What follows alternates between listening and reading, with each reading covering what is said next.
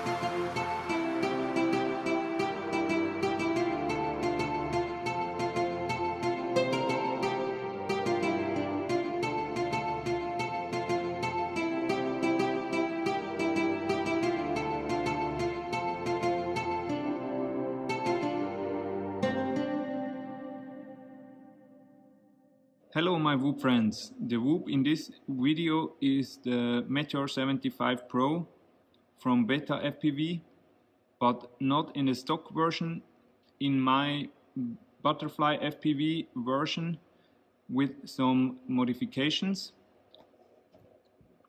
For example, some holes in the canopy as well as in the frame to make it lighter.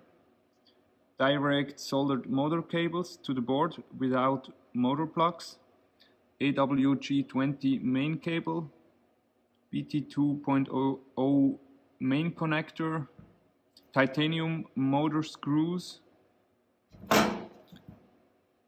and tiny whoop pinch cam, as well as an OVX 300 VTX from Happy Model. And that's about it. I do have some videos about those modifications and some other videos on my channel. Please check them out.